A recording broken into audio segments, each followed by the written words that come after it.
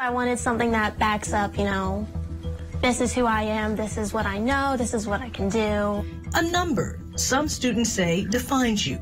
Through one of the most formative years of life, holding enough power to decide their educational future. You can open up a world of access that you may not have thought possible. For nearly a century, the ACT and SAT exams were held as gold standards for admissions in the U.S. And when applying for college, students typically take one or the other.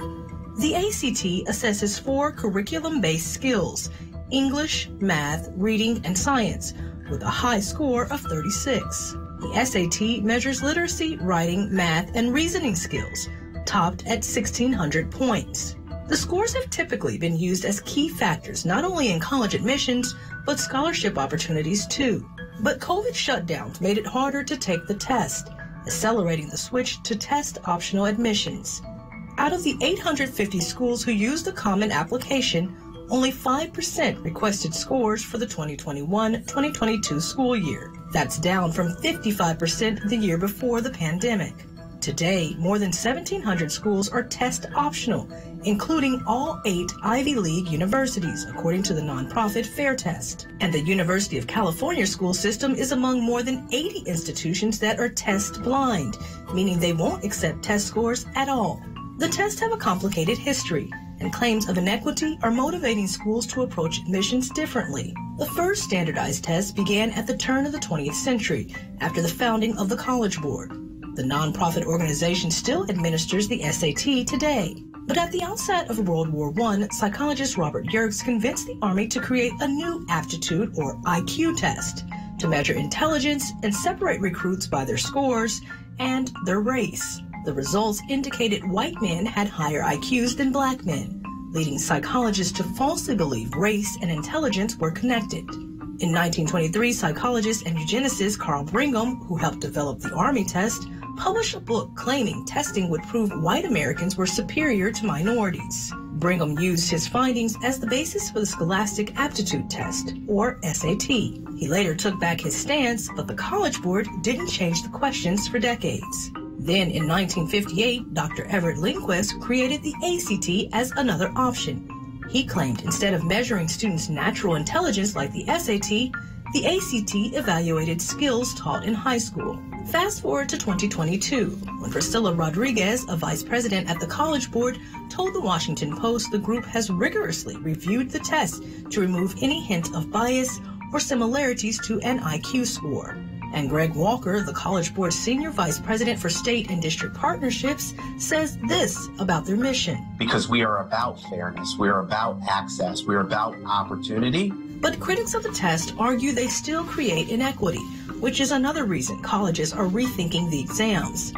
Fair Test points out wealth influences the quality of education. Because public schools are mostly funded by property taxes, the amount of money a school has is directly tied to the socioeconomic status of its students' families. Wealthier families are also more likely to be able to afford test prep, with private tutoring costing anywhere from $95 to $250 an hour.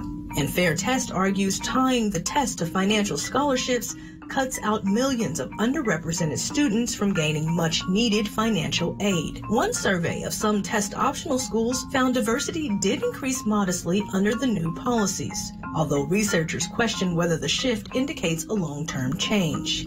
Tina Gridiron, the vice president for the ACT Center for Equity and Learning, says the racial gap still needs to be addressed long before college. The test does not create the inequity.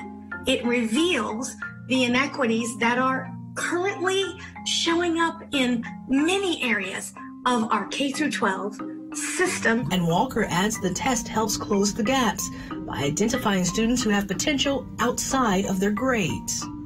Do our grades in courses all mean the exact same thing? Or do we have potential variances through all the stuff that we've gone through during this pandemic?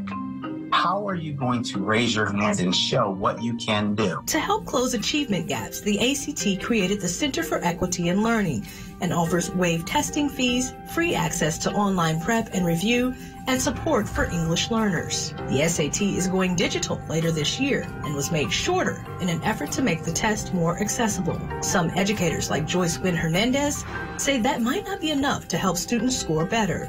Just because they've experienced a lot of setbacks with COVID, maybe unemployment in their home and other issues. And the changes aren't permanent, with many schools saying they'll reevaluate after a year or two. MIT is already reinstating its testing requirements for fall admissions this year, after the Dean of Admissions said the scores help identify academically prepared, socioeconomically disadvantaged students. Walker, who sits on the college board, also believes the test is the best way to guide students toward any future they want.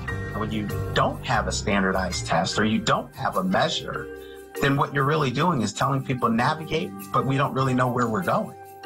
When you have a North Star, you give people something to strive towards, to focus on. But for now, when it comes to deciding students' academic future, it's undecided whether standardized tests are the answer. I'm Amber Strong reporting.